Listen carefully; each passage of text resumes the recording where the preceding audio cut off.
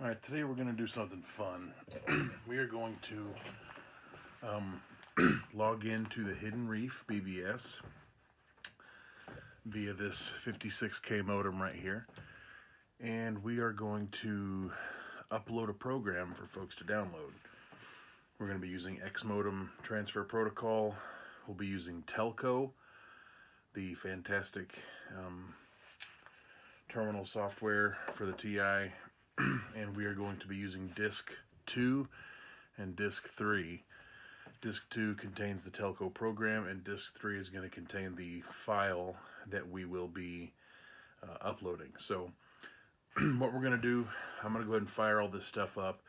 It's going to be a little loud when I come back, but we'll fire it up, and then I will show you how we do all of this stuff. So hang tight, and this is going to be fun.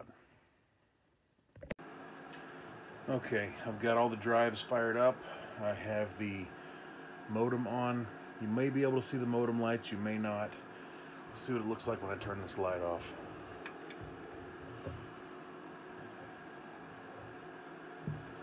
Yeah, that might work out. Okay. So the first thing that we're going to do is we're going to fire up Telco. And the way we're going to do that is we're going to turn on the TI. We're going to go to Extended Basic. It's checking disk 1 for a load program. Alright, and there's our command line. So we're going to do old disk 2.load.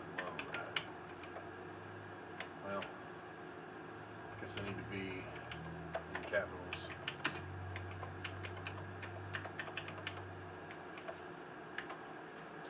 Now this program was designed to run from disk 1, so the load program in there usually will kick off the program loading from disk 1. We are actually running this from disk 2, so I'm going to hold it in and then I'm going to run it. And this will fire up Telco, and because I'm using disk 2 inside the load program, it actually has it has something in there that'll actually tell it to run all of the programs and all of the support files off of disk 2.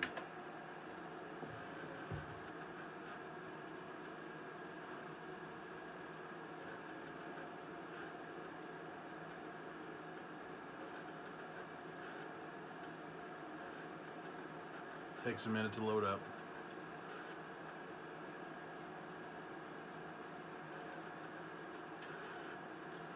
Okay, so I don't know how clear this video is coming through, but this is my screen here,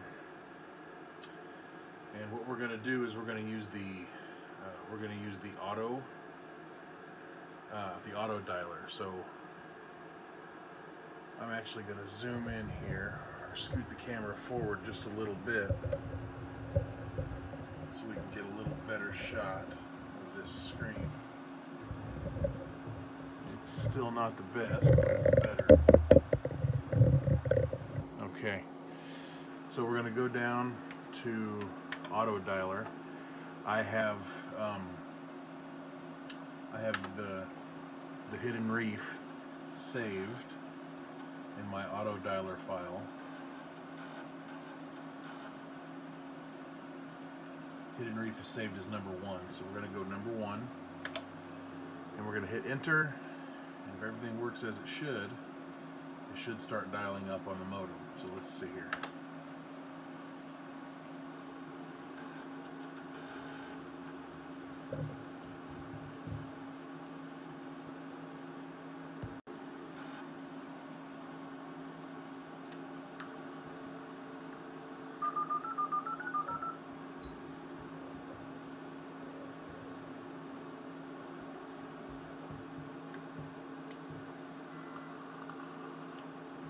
The modem, you can see the lights.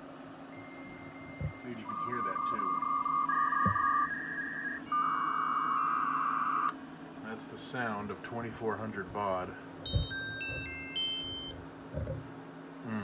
Tasty. Okay. So we have dialed in to the Hidden Reef. And now we have to log in. My login code is 79, so we're going to log in. ID minus 79.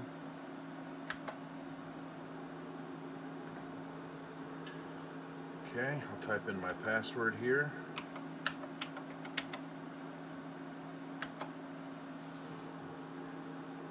You have to type on this thing fairly slowly because it takes a minute for the terminal to send your key press to the host computer. And Richard Bell is in New York and I'm in Wisconsin, so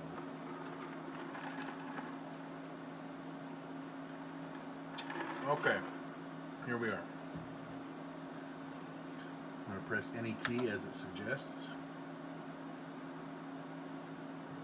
And it has my old outdated information of where I used to live. Okay, we are not going to check messages because this particular video is about uploading a file.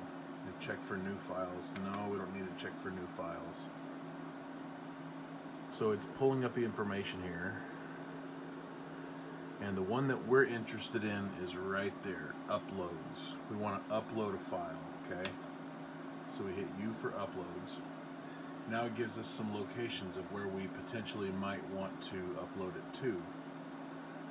We are going to want to put it in 4A Games 1.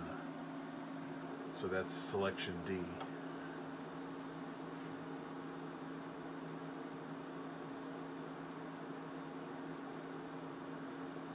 Okay, it asks us now if we want to upload to this area, and we're going to say yes. Okay, yes. File name. We're going to upload my new game, Marcus, and we're going to upload the basic version, not non-speech. So it's in my on my disk as Marcus BAS for basic. So we'll hit enter. It's going to ask us for a description here, so we're going to type Marcus of Marinus, non-speech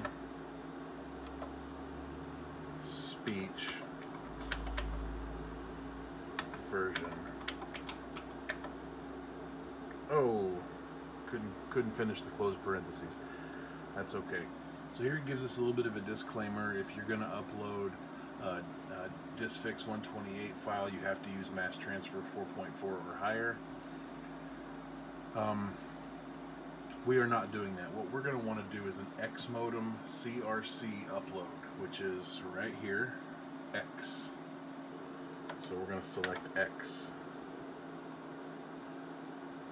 So it's saying ready to receive, so it's ready for us. So now what we're going to do is we're going to hit function 9 on our keyboard, and it pulls up our menu, and we're going to go down to upload file right there. Hit enter. And we want to use the X modem protocol right there. Okay. Now we're waiting for it to load the ancillary program. Here we go. File name is going to be disk3.marcus.bas. So it's going to check this thing in disk 3, make sure it's there. It's 7,808 bytes, and now it's going to start uploading here in just a moment. Right now it's loading the program into the 32K memory, and it's going to actually load it from there, not from disk. Okay, so as you can see here, it is uploading fairly slowly, but it is uploading.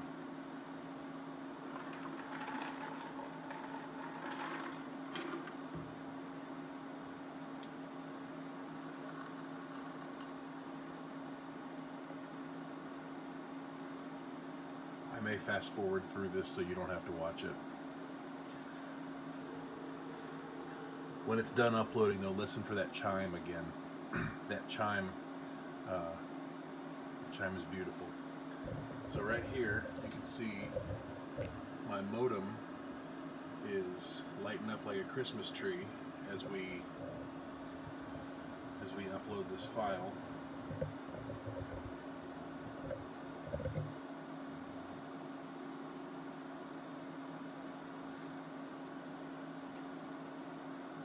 about halfway there.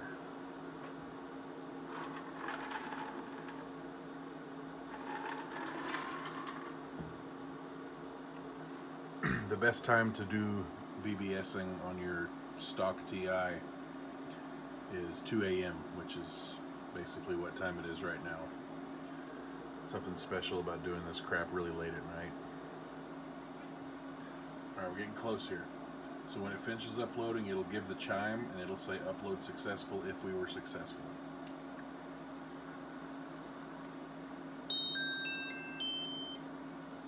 Transfer successful, press a key.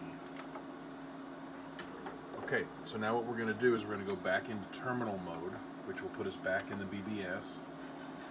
And it gives it a second. It's going to load up whatever program it needs to. And it says successful. Do we want to upload another file? We're going to say no.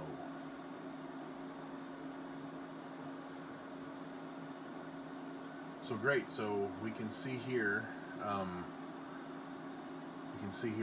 The main menu screen for the Hidden Reef. And we're going to go to downloads right here because I want to see if our file is there. And we're going to check 4A Games 1, which is D, selection D.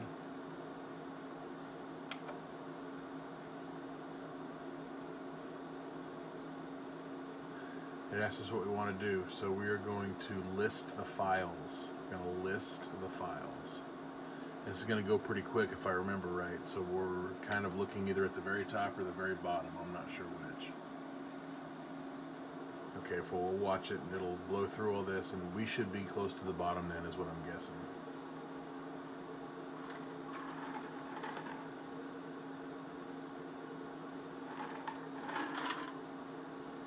Okay.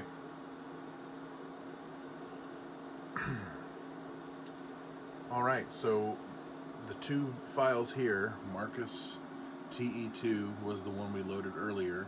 That is the speech version of the game. And then this is the one right here, Marcus BAS, that we just uploaded. So we can actually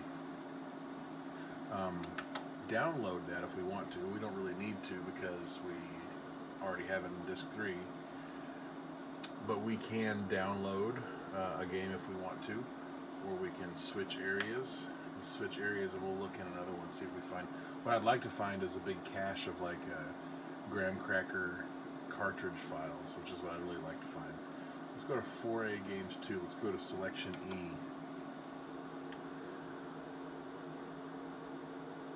Let's list the files here and see what we can find.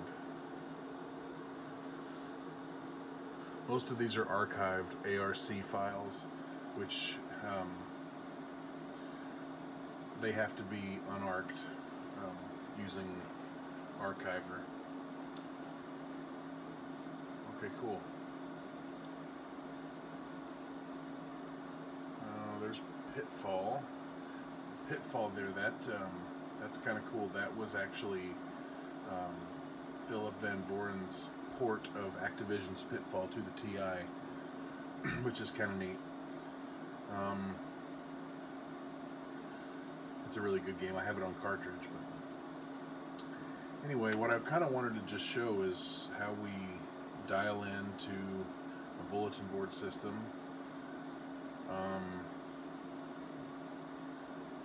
How we upload a file, and then we can actually download one if we want to. But that's another video for a different day. For now, let's go ahead and do a quick log off, which is the $sign. Thanks for calling the Hidden Reef, and it logs us out. And it shows no carrier. So as you can see on the modem, we are back to a waiting state. Okay. And so now in order for us to go and do anything, we have to use the function 9 key.